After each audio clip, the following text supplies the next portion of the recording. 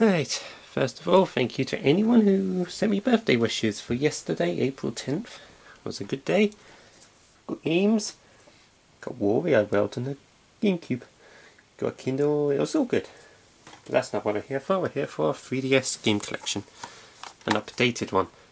Last time I only had 12 games. This time I've got about double the amount. So let's get on with it. New Super Mario Bros. 2. Paper Mario Sticker Star. Don't like at all. Super Mario 3D Land. Dull game. Mario Kart 7. Worst Mario Kart game I've ever played. Mario Tennis Open. Finally a good Mario game. Luigi's Mansion 2 with its glow-in-the-dark front cover. Still good. Sonic Generations, still my favourite 3DS game. Legend of Zelda Ocarina of Time. Professor Layton and the Miracle Mask. Heroes of Ruin. Nintendogs and Cats. The French Bulldog version. Super Pokemon Rumble. Lego Pirates of the Caribbean. God, I need a burp sick.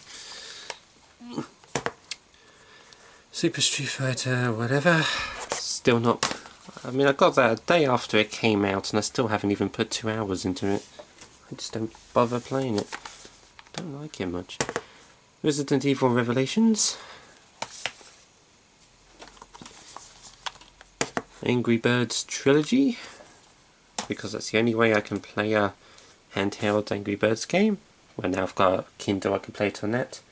And before anyone says, why don't you just use why you get it for your iPhone? That's my phone, damn it.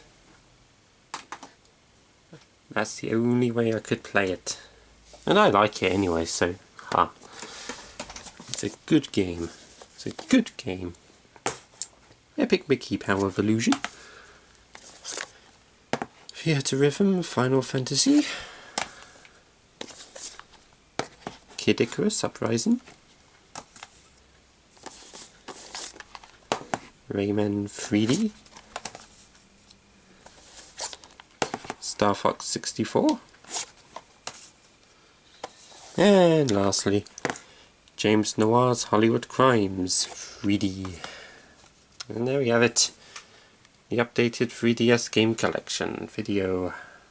Hooray!